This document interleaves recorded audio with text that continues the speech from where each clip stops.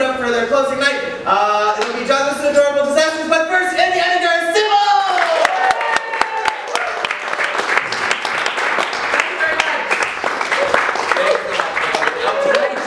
So Sybil is completely improvised. John and Luce will be completely scripted. I will be completely off script, off base, off color, all the offs. Hopefully not off in general though. Hopefully I'll be on. But it all depends on you folks, because you have to have an amazing suggestion. If your suggestion is good, the show, I know there's a lot of pressure on you. My job's really easy if your suggestion is good. But I'll say yes to whatever, because that's how I'm trained. So. Alright, so here's a suggestion that I would like tonight. There are many images that inform religions that we know. Things like people eating the body of their savior, or a giant wave destroying all of humanity except for some people who live. Well, that's more preeminent lately too, but also it's traditional long ago. What is another image that you could make up from scratch that's never been used for a religion in the past? Twinkie. What about a Twinkie? Yeah, a Twinkie. But eating a Twinkie. Eating a Twinkie, that is a good suggestion.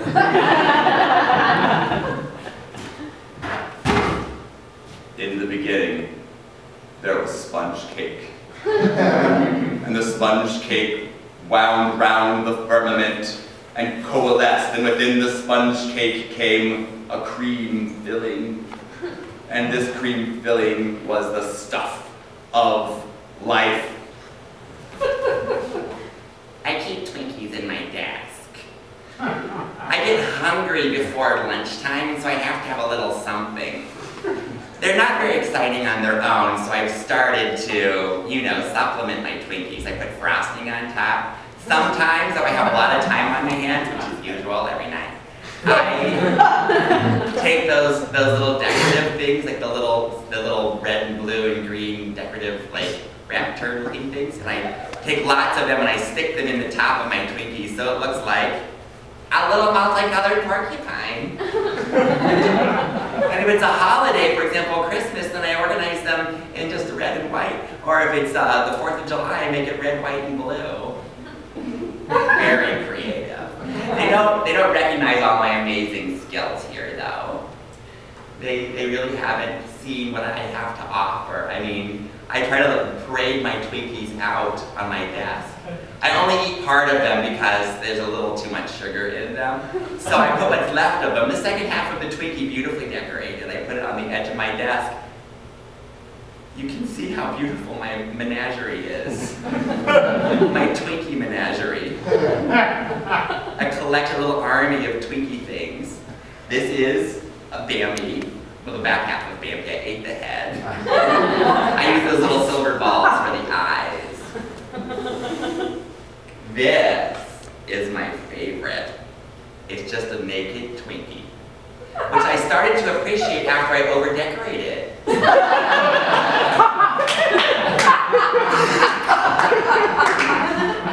Because I look at this little Twinkie and I'm just like, you know, there are some things that are just so flamboyant and amazing and thin and sexy and successful, and there are other things that just work the front desk. I check people in for appointments, and there's something beautiful about how plain they are. As if God meant them to be exactly that way. Plain, undecorated, unglamorous. With hair that's kind of a little weird on one side because the floaty spritzed out. And so the plain one has become my favorite. I take a little piece of it at the end of each day, just a little tiny spot of it, put it on my tongue, let it melt. And I imagine that that's God giving me blessings for my plainness. I have adult braces.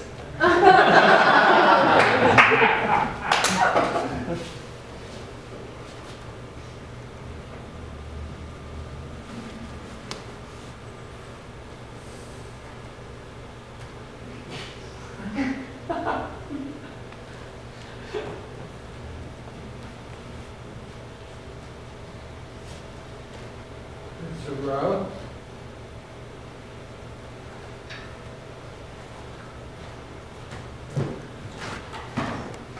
I'm sorry, did someone say something out here? I've been looking for a client all night long. Yeah. I heard a voice. Hey. Hi. Oh, you're running away from me. Okay. Well, I asked if it was a rub. A rub? Yeah. You want a rub? Well, it's $20 for a rub. It's $45 for a full jack off. If I'm gonna blow you, it's $125. I'm not receptive anal. If you are, then it's $214. That covers state taxes. I just joined the Gigolo union recently, so the prices are set. I don't set them, buddy. I thought it was a tree. It's a building that has tree painting on the front. They thought that us gigolos out here on the street corner weren't exciting enough, so they had the local kindergartners come out and paint the area for us as part of outreach. So they just painted a tree, but the kids did a great job. They have a really good eye. And then in return, I, bring them Christmas gifts so that I pay for with my gigolo money. So, yeah, thank you for recognizing the work of the kids. While you decide from my menu, I want to tell you a little bit about my personal history. I had to drop out of college my second senior year. I was real close to the end, but not quite. I mean, that's how life happens sometimes, right? Yeah, I had a problem. My body started rejecting my organs. And so I had to put my focus on my health for a while. And then the school rejected me because I wasn't doing really well in school. So I don't have a degree, so if you're looking for a degree gigolo, I don't got that, man. Okay, so you have to keep on going. I'm sure you can find, a degree gigolo in Lincoln Park.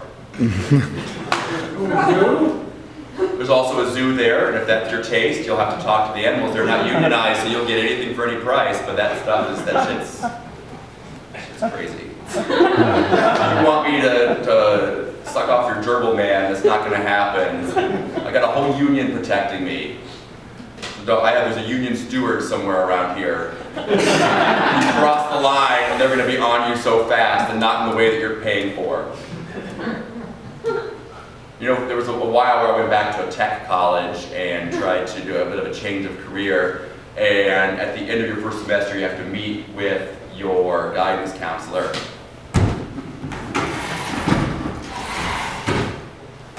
Okay, Jonathan. I've looked over all of your capacities and your test scores. Yeah, I'm hoping that you found out that I'm qualified to be, kind of a president of a company. So close, but no. We found that you have the aptitude for 3 different things. The first thing that you have an aptitude for is playing a dead body for those movies where there's dead bodies a lot. Is that of interest to you? No, I don't like confined spaces, and makeup makes me break out. My body rejected my organs, and my skin's been sensitive ever since. What's the second one? Oh, well. The second one is for the person who burns themselves on purpose. So the doctors can practice, because that's really a painful thing to happen. I don't know much about that second one. That sounds horrible. That's a job. Well, yes, some people take that job. I just don't know much about it because it's a very coveted job. It pays very well. It starts off at $17.50 an hour, which is well above minimum wage. No, I just said that my skin is sensitive. Why would I get burned if I can't wear makeup? What's the third one? It's your last choice. Well, the third one takes lots of outgoing charisma. Yeah, I got that. You have to keep yourself healthy. Yeah, I completely changed over my diet after my body started rejecting my organs, so yeah. You have to be a people person. Totally, can't you see? I mean, I made eye contact this whole time. Well, this third one is being a gigolo. What? No! I just left the street. Ah! 6 months of technical come on!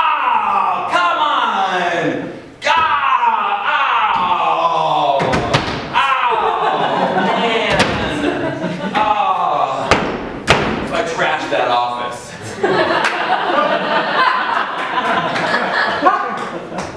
But I'm not very strong because because my organs got rejected from my body, so I really don't have a lot of gripping strength. So if you want to jack off, I'll give it to you for half price.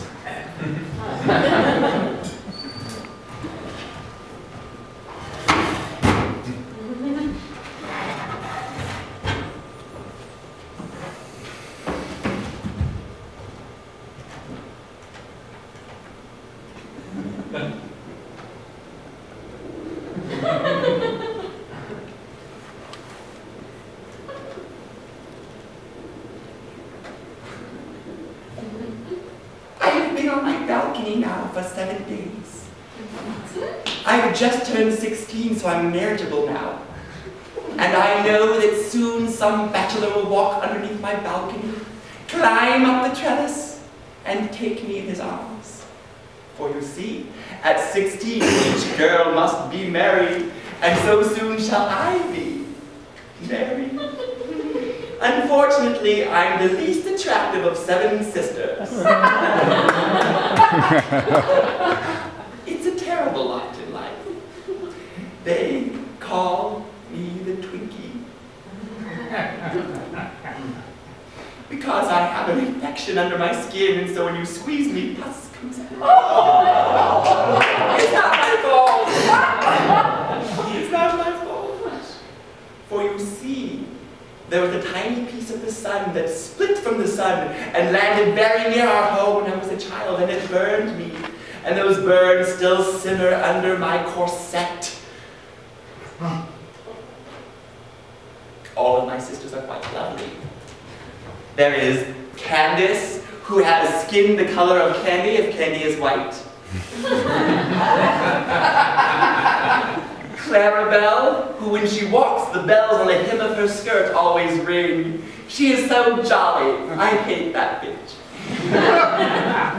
There is Guinevere, who was supposed to be Guinevere, but our father decided to stick with the theme once we started.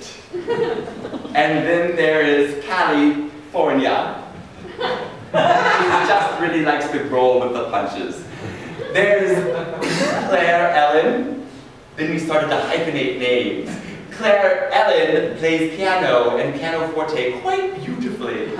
She is the most beautiful, I think. No one else thinks that. When she sleeps, I sneak into her bedroom and cut off her hair.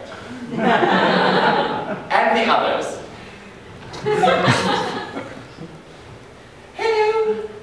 No? All right. You see, everyone in town knows exactly who I am. The bus girl.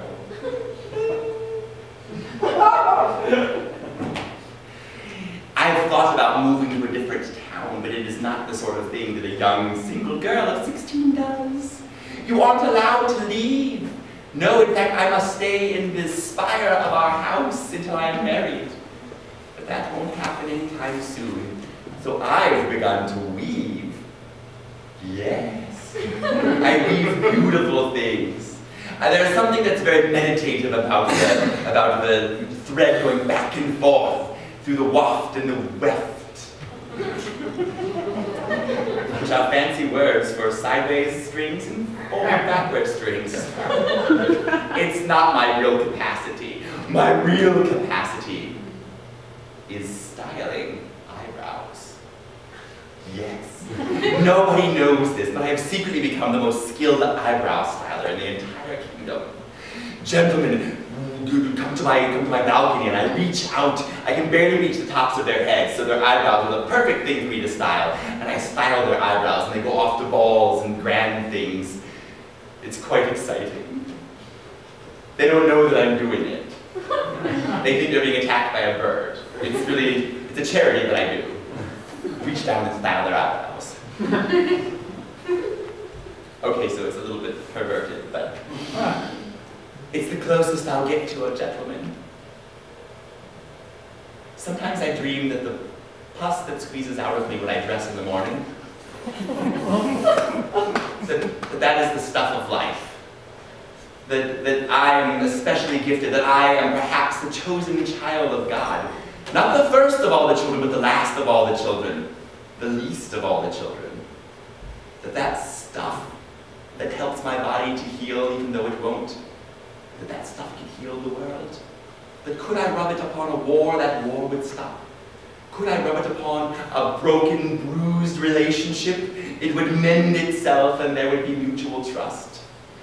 Could I rub it upon my sisters? They would just disappear and leave me most loved. Yeah. The simple dreaming of like, hello!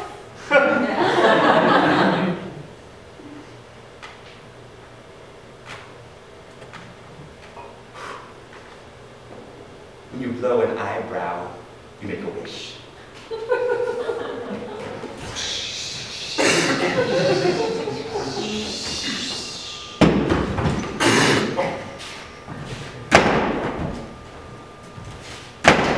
God damn it, who moved those chairs?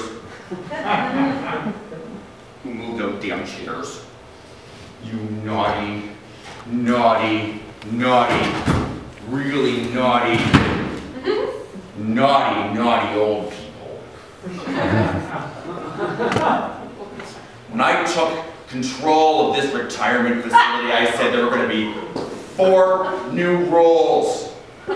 My domination, your submission, total respect for the rules, and no lunch. All of those have been put into place, but you do not respect my rules. So I'm going to get to the bottom of this right now. You have a saucy look to you. Everyone else looks down or looks away, but you make eye contact with me. You've got to be, what, in your 70s? You're too young to be here. What did you do, give up on life? Pretty much, yeah. Oh, and you admit it, you're just sucking off the system. Well, I'll tell you something, Margaret Shaft. The name tags were rule number 4.5. I'm watching you now. I have cameras in this place. There are 3 cameras throughout this facility and nobody knows where they are. They're on a suction cup so I can move them. You'll never know where they're going to be. It could be under your toilet. It could be in your room. It could be where all the ladies who change the linen change. Sometimes, maybe it is. I'm not saying. Could be watching you. And if I catch you stepping out of line, stealing someone else's potatoes at dinner, or trying to sneak out, or looking out the window when I haven't allowed it. That's rule 5. That's coming next month. Window roll. I'll know about it, Margaret Shaft, and I'll move you off to hospice so fast your head will spin. Little chicken neck. You're laughing at me now, but I know what all your ailments are. I know all the medication that you're on. Oh, that scares you now, doesn't it? That's right, I allow your prescriptions to be filled. I can see revolt bubbling under the surface here. And I'm gonna stamp it out faster than the cockroaches that skitter across the place where we make the meals. Breakfast, dinner, no lunch. You've got a fuck you look in your eyes. That's right, I use the F word. I hear you say it under your breath sometimes. What is your favorite thing about this beautiful facility? Potatoes. We do have some good potatoes, don't we? Do you want to know what? You want to know the secret about our potatoes? We cut them with half turnips. Oh, we pulled the wool over your eyes. Your old mealy tongues can't taste it, can they? Turnips are half the price of potatoes. We fooled you all this time. All right. You can go back to watching Wizard of Oz. But if anyone else takes off their clothes and moves the monastery across the street, I'm going to put my camera in your room. I'm speaking to you, Mr. Tuttlebaum. Mr. Tuttlebaum is my name. And romancing ladies is my game.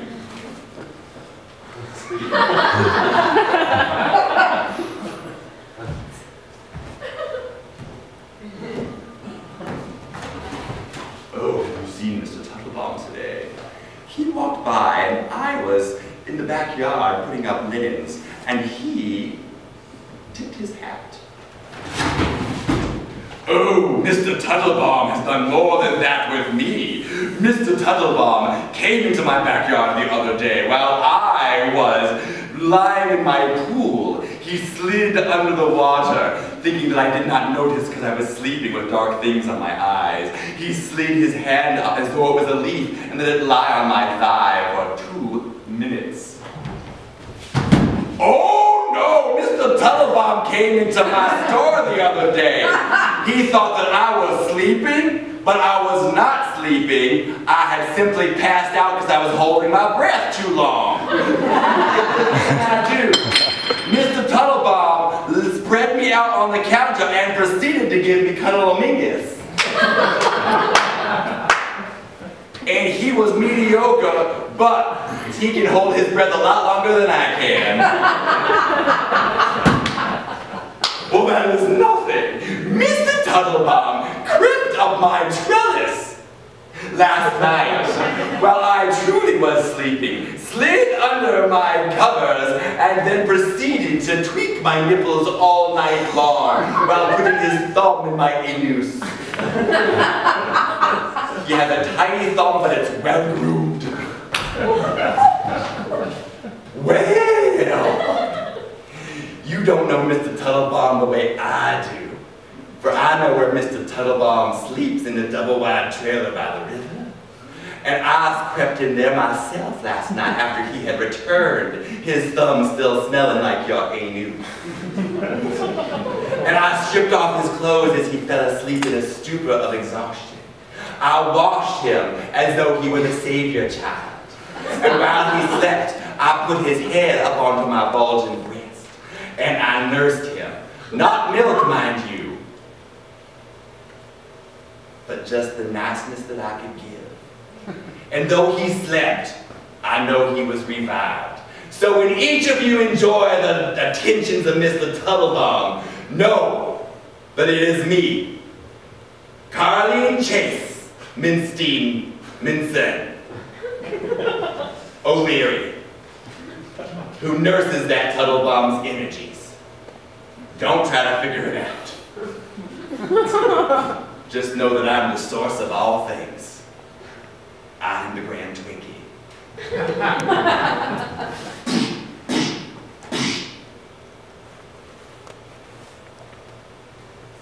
Thank you so much for electing me Grand Twinkie. I'm really excited to take on the mantle of the Grand Twinkie this year. I know that many other Grand Twinkies have led before, but I'm really going to make some changes this year. This year, Twinkie Club is going to be much more expansive. We're really going to lower the bar in terms of entry into the Twinkie Club. Now, I know that that probably sounds like it's a bad idea, but I think that when we have more membership dues coming in, then those of us at the top will really start to make some things happen. See, here's my plan. You've never heard of this before. We bring in a lot of other people. We charge them money, and then take that money and live high on the hog on the money they give us. There's going to be, I call them the haves and the have-nots. I know it's a totally new concept. We'll be part of the haves because we were here first, all right? And so we will reap the benefits of all of their dues money. We'll tell them that they can move up into the haves if they bring in 3 new people. We'll lower the bar a little bit further, and so new people can join in, and then there'll be some money that moves up into that second level, the second wave that came in, but then they'll have to give us even more money. It's like, I mean, imagine back in ancient Egypt when they were making those structures. What were they called? The Sphinxes. Yes, it's a sphinxter scheme. I call it a sphinxter scheme. Because the sphinx is very broad at the base and gets smaller and smaller as you go to the top. So we'll be at the top of the sphinx. We'll all be sphinxters. We'll use this word only among ourselves, okay? All right? So, everyone, let's go ahead and start saying our pledge of Twinkies. I'll follow you. Twinkies and sphincters? Twinkies and sphincters. United. United. That's exactly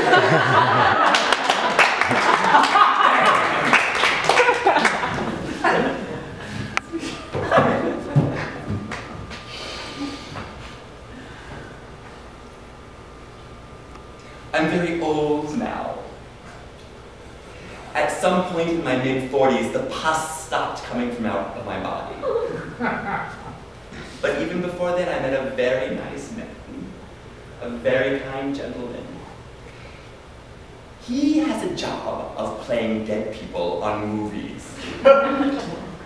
It's quite amazing. He has an amazing ability to play dead. And so he had a special respect for my pus. And then over the years, he loved me so much for who I am and what I am. The pus eventually dried up. And now I feel a little less special. But the funny thing is that all of my beautiful sisters died unhappily very young. It may have had something to do with the poison that I was giving them. But I had a dream the other night. I had a dream that the earth, this unexplored earth, was actually a foamy mass. And that the center of this mass is the stuff of life. And each of us upon birth are given an amount of the stuff of life. Some of us get lots of it. Some of us get a meager amount.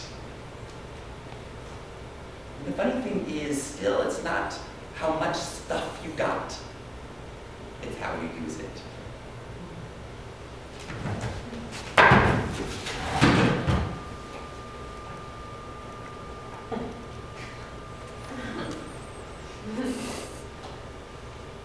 I decided to hide my Twinkies.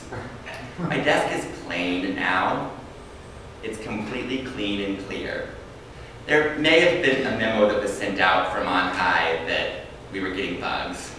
So I may have had to put them on for administrative reasons, but I really think of it as a whole new start.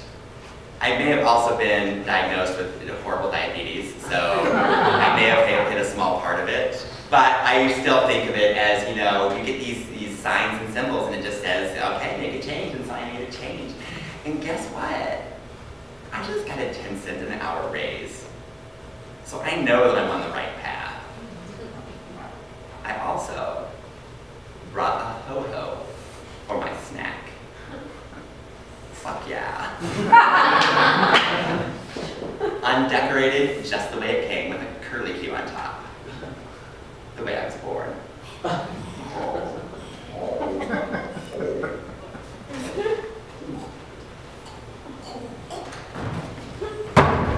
Jean, can you go ahead and make 7 copies of this, and why don't you go ahead and leave early for the day? We're going to put you on partial hours this week.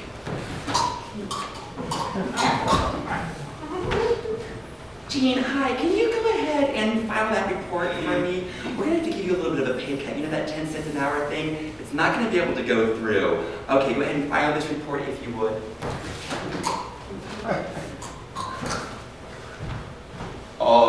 Jean, yeah, we're going to have to use this part of the building for offices, so we're going to move you into that edge of the parking lot that's covered up for paying parking. Go ahead and fill that out. That paperwork will give you your approval for this to happen.